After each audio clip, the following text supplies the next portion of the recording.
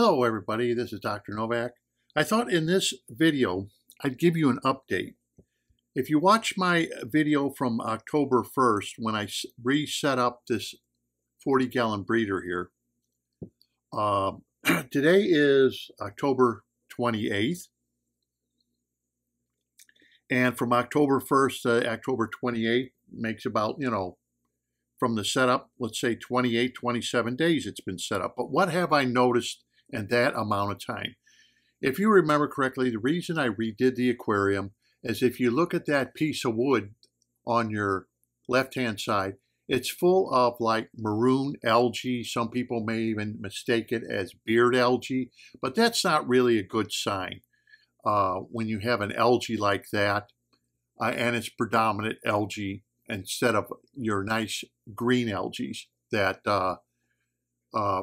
predominate our aquarium. But as you can see, the algae got all over the wood and start going all over the plants and everything else. So I'm going to give you an update of what I've done to the aquarium and those 28 days, 27 days it's been set up and what I have done. Well, first of all, let's take one step at a time. As you can see, the male to the right, that is a male Balzani. And the male Balzani will have the hump on the head compared to the females with no hump. When I bought those in, let's say about July 25th. And I got them maybe a few days after that. So what, August, September, October. So let's say I've owned them for 3 months. There's the male. And in that time, when I got them, they were no more than 1.5 inches long. And in that 3 months, they have doubled 100% in size. So to me, that's pretty good. So now they're over 3 inches, and that's just a matter of 3 months. Like I said, I showed in my last video, if I correct, that they did spawn. And so they've already are maturing.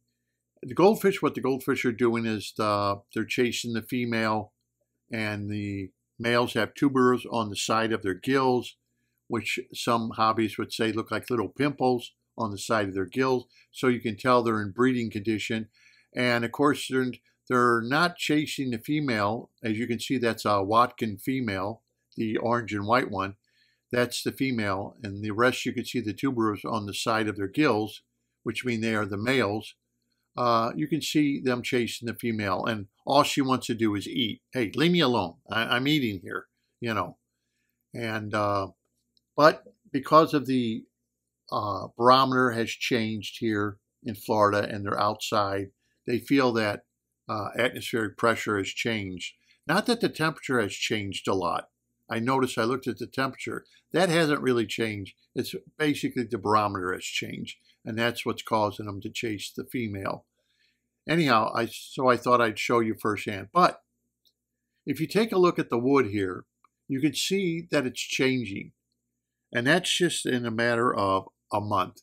You see the patches that look like, what's going on there? There's patches where the maroon color algae seems to be leaving, and it's being replaced by green algae. Do you see that? That's a good sign. That means the tank is correcting itself very slowly. We still have to remember, this is still in its infancy stage. A tank that's only, 1 month old is not an old tank. Okay, we have to wait a good 60, 90 days or even longer for a tank to really break in.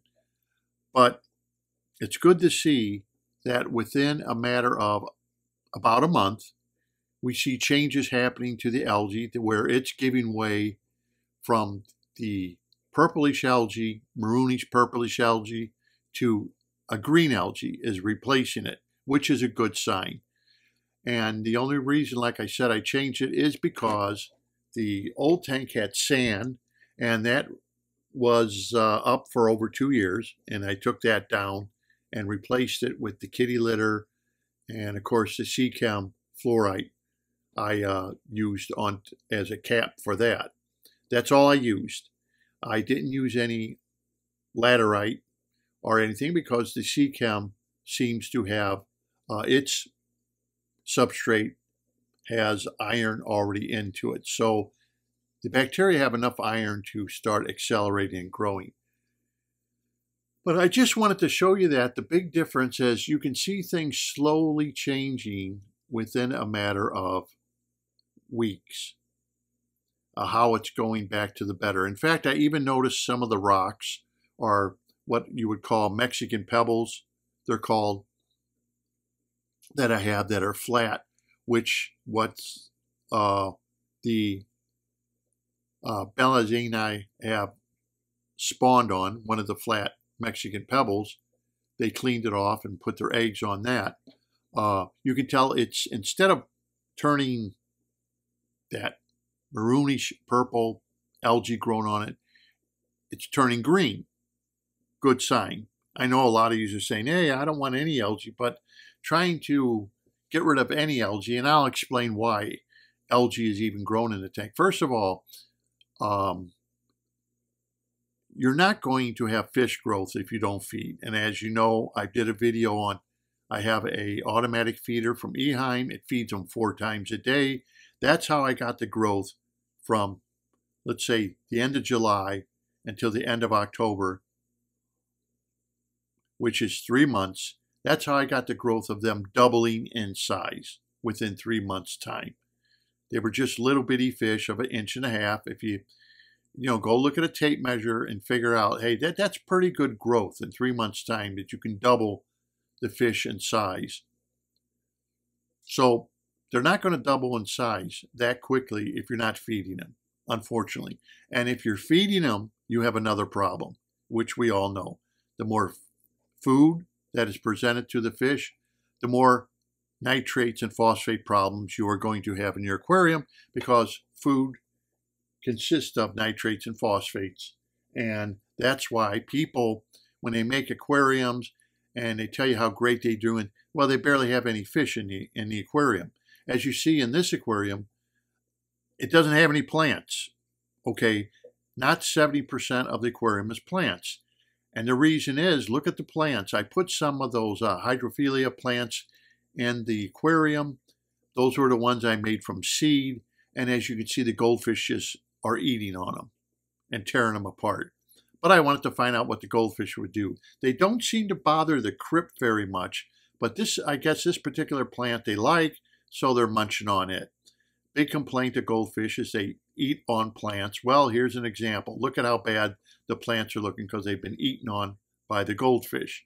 So when you have an aquarium and you really can't put 70% of plants in the aquarium, you need to have a biological filtration system that can handle all the insults without depending on plants. And this is a pure case of it. This is showing you a case of excellent fish growth. Both different species of fish are spawning. Both are doing well without being sick or anything else. And the tank's only been set up for about 30 days. Now, as you know, if you watch the other video, I do explain that I did not touch the canister filter that has a BCB bag in it, a big one. And it was already acclimated. It's been going now for over 2 months, that canister filter. So I just carried it over to this tank. And of course, I put some Fritzine 7 in the tank to start it. But I think that's pretty good that within a month's time, you can see the changes of how the algae is reacting to the new biological filter compared to the biological filter that was using sand. This one is using kitty litter with, of course, the sea chem fluoride product, which is a little more open, a little bigger than sand. The granule size is. Where the sand was compacting, this will not compact like that. The pore water and permeability are 2 things you have to think about when making a biological filter. If the pore water is hindered and the permeability is hindered in any way, shape, size, or form, you're going to start having problems with your biological filter. And it may not show its ugly head in a matter of months, but it could take years. And as you can see, after 2 years, I decided that, hey, I don't think this is doing well. I don't think this is doing well at all. Definitely, it needs to be attended to and addressed, whatever the problem is, of why I seem to be getting this maroonish algae growing all over everything. And I do not want that. Well, we can see now it's starting to give away to the green algae. The animal life inside the aquarium is really quite a lot for a brand new aquarium, right? And they're being fed quite a lot because a lot of people don't want to feed their fish a lot because they understand there's a trade-off.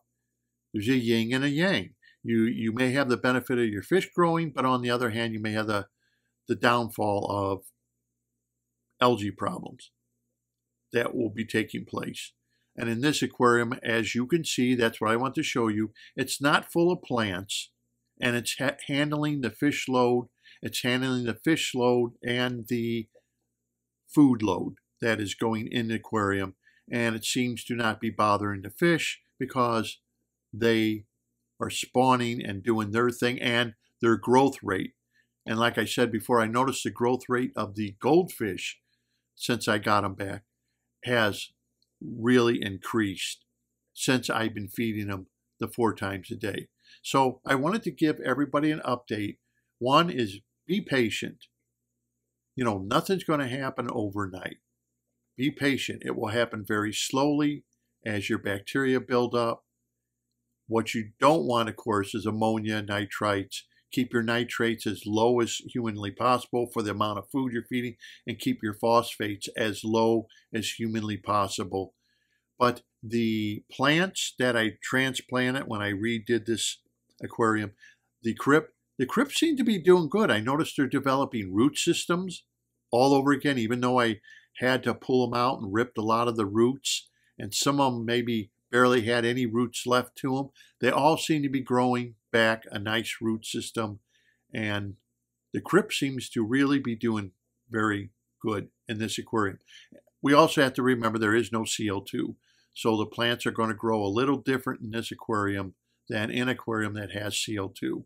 That's a gimme. This has no CO2. Plus the fact, if you think about it, if you look at the aquarium, the bubblers, the outlet of the canister filter is going to definitely release CO2 very quickly into the atmosphere. So the plants really aren't getting that CO2 like a planted aquarium would have. But I'm not worried about it because, as you can see, the goldfish, now they'll destroy them. So hope you enjoyed the video. I think it's a good update because I want people to understand that aquariums go through changes. Some of them will be faster than others. Some of them will be slower than others. But and this will depend on a lot of things because I'm always asked about that. What is your fish load? How much are you feeding? Or aren't you feeding? What are you feeding? Is there a lot of nitrogen, a lot of phosphates in the food? What kind of fish do you have, too, makes a big difference than your fish roll. I mean, you understand. You can have, let's say you say, oh, I have 50 neons. Well, 50 neons are a lot different than having a goldfish, right? It's not the same. It doesn't have the same mass. So you're not going to have the same pollution level with 50 neons as you are going to have even with a little 3-inch goldfish. It's different in mass and amount of waste that's going to be produced.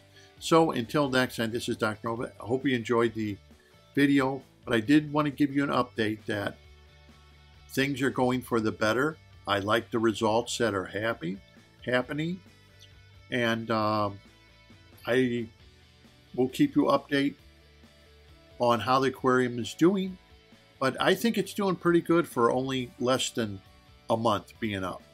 Myself, I think it is. So until next time, happy fish keeping, and don't forget to subscribe to my channel, and thank you for watching.